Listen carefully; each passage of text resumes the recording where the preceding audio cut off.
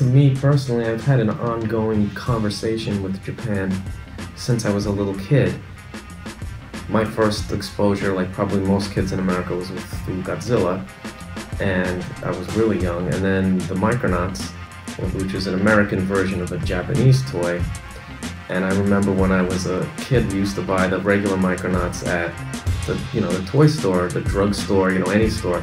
But then there was this weird little tin toy, sort of antique store place in my neighborhood when I was a really little kid, and they had Microman there, and we called them Japanese Micronauts.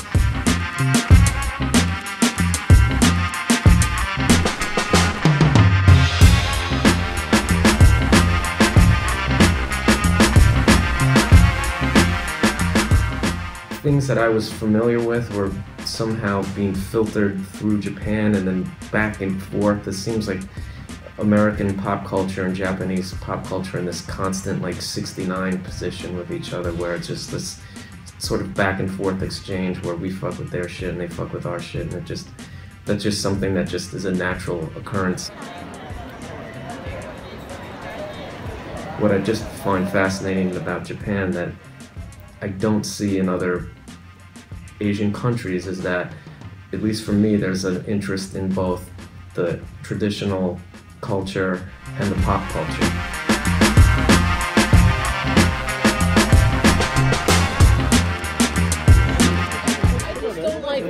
I just want to see it. Just the first picture. Just show me just like a picture of your fucking face. I don't want to see like dog. I don't want to see all that far away shit.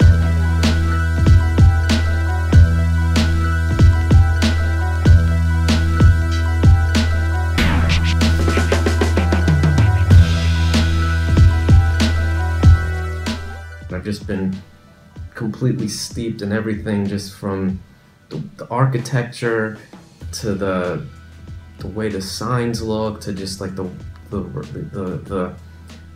presentation of the vintage stuff, the way just you go to all the different mandarake stores and just see how specific and curated everything is, and just everything is just so laid out in such an intelligent way. And it's like, I don't quite know how it's gonna manifest in the work, but I think that sort of remains to be seen, because I don't know what I'm gonna do exactly yet. I know I'm gonna be really fucking bummed when I go back to New York, and I think somehow like my yearning to come back here is gonna manifest in whatever I produce, although I don't quite know what it's gonna look like. I'm not 100% sure how I'm going to incorporate the experience specifically, and I don't even know it's going to be like a one-to-one thing, like, oh, I saw this thing in Japan, I'm going to make something based on it. I think it doesn't work that way. It's more of a sort of psychedelic experience where just all the shit just goes in your head, goes all the way back into your subconscious mind and does something there, and then comes back out as a, not, a direct link, but just sort of a sense of things.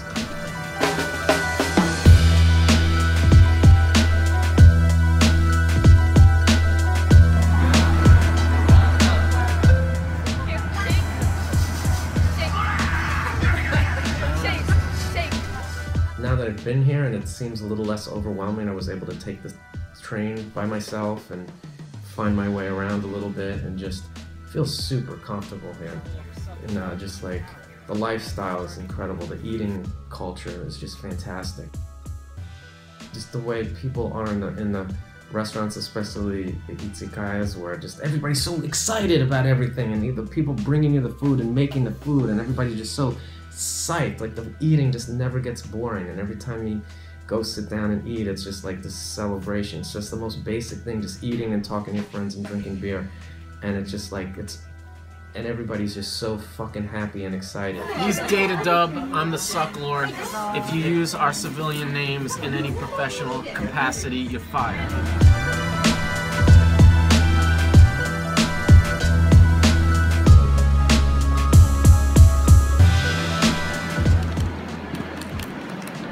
This is the official psychedelic signature.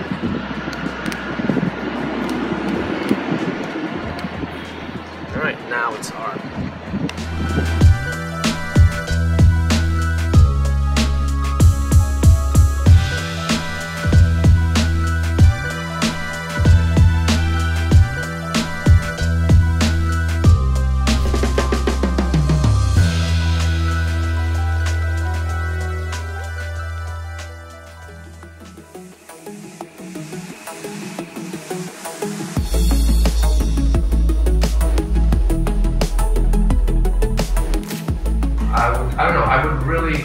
this is successful enough to justify the whole exercise.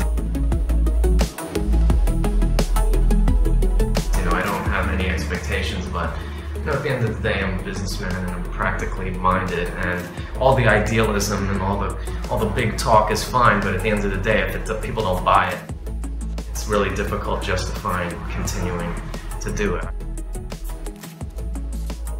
I hate that that's the fact, but you know, it's the way the world works, and I guess we'll see. I don't know if this show doesn't sell out tonight, but I guess we'll see about that.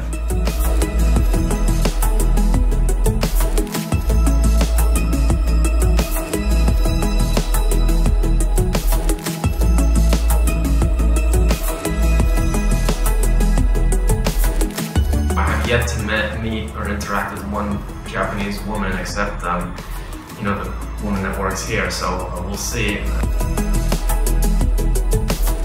Everyone seems really super fucking friendly, and it seems sincere. But I can't tell. I can't fucking tell if anybody really gives a shit or not.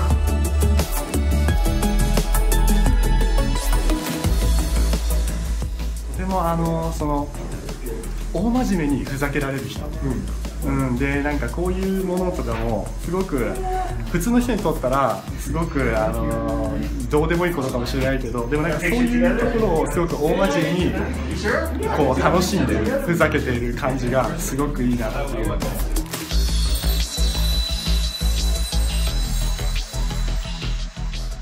彼の作ってるものはおもちゃだけど、でもなんかそういうところがなんかストリートの文化に通じるなって思ってます。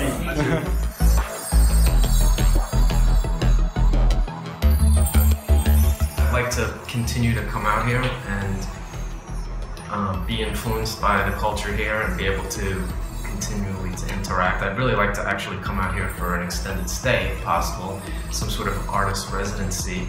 I mean, just being out here for a couple of days, I've just already been getting a bunch of new ideas and things like that.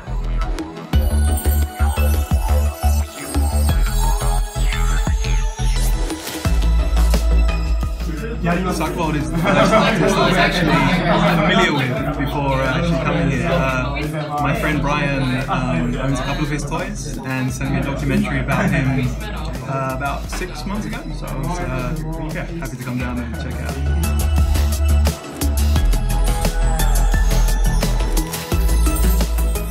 The フォーマットの使い方が面白い、アンディ・ウォーホル的にかっこいいのかな、まあそういう同じものをずっと使い使うのがかっこいいかな。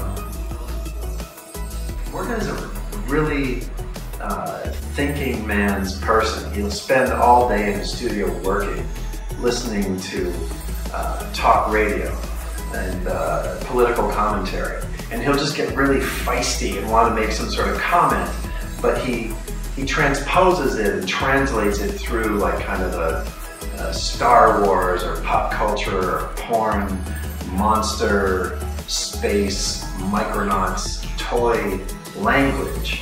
But actually the subtext of what he's putting into the packaging or the characters themselves is oftentimes it's manifesting a political opinion of his, which I think is fantastic. He's a very forward-thinking person, and it's one of my favorite things to see.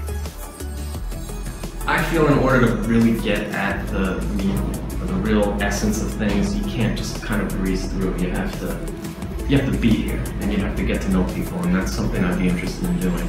Because I'm just, you know, I thought I loved New York and everything, but I realized I didn't ever go anywhere. I hadn't left New York for over a year, and I think when I'm holding on to New York out of this sort of prideful nostalgia, because the city itself doesn't even resemble anything that I actually once liked about it, and here I'm seeing things that I miss about New York that are long gone, that are still alive here, and just you can just do shit here that you can't do in New York. There's no bars with toys in New York, and here there's more than one, and it's normal, and it's like those type of things really turn me on, and I'm tired of trying to make something like that in New York because it just isn't welcome there.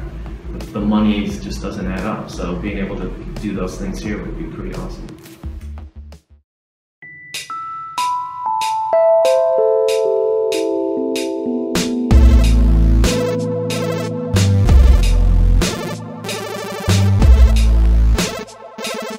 it went pretty well. I mean, you know, we weren't charging a ridiculous amount of money, but I think, you know, as a first, you know, attempt, it went well, and it gave me a good sense of what has traction and what doesn't. So when I come back again, I can refine the work a little bit more. Future for the Sucklord is currently, thankfully, somewhat open. A lot of my older ways of doing things, you know, both personally and creatively, are come to their conclusion. And I need to go back to New York now and reassess my career and focus a little bit more on what's really important, what's really working. Man, it's fucking great here. And I didn't realize how livable it was. And I'm really, part of me is considering just fucking moving here. I see a lot of white guys who've chosen to live here, and they all seem really fucking happy. I wonder if I get sick of it. I guess we'll see.